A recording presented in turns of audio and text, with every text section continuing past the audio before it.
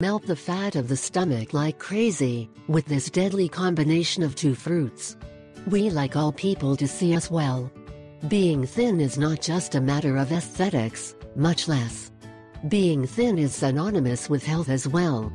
Today we talk about a delicious and very effective natural recipe that can help you lose weight in a very short time.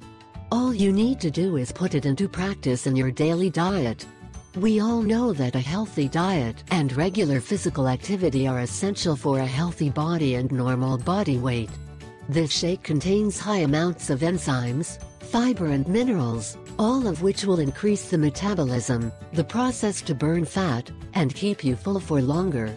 You should consume this drink as a substitute for a meal, at breakfast or at lunch, you choose. However, if you decide to consume it at night, reduce the ingredients in half. It is recommended that you consume this drink after a physical activity so that you can boost the process of burning fat to the maximum, eliminate fat cells, and increase muscle mass. Exercise can range from walking or cycling to other more intense physical activity. Ingredients: 1. A banana. 2. 1 teaspoon of flaxseed. 3. 1 teaspoon grated ginger. 4.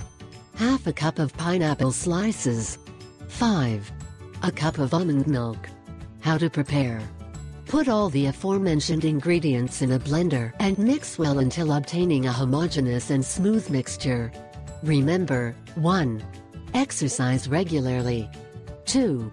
You do not need to become an elite athlete, but it is always a help to perform some type of exercise to make your diet more effective. 3. If you do not have time to play sports and conditions, surely you can do to move a little more than before and burn some extra calories. 4. Take regular breaks at work and walk around the office a bit. 5. Say goodbye to the elevator and greet the stairs, they will be your best allies. 6.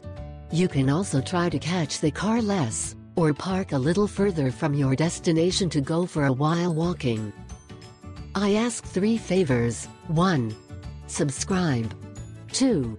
Share it with your friends and family. 3.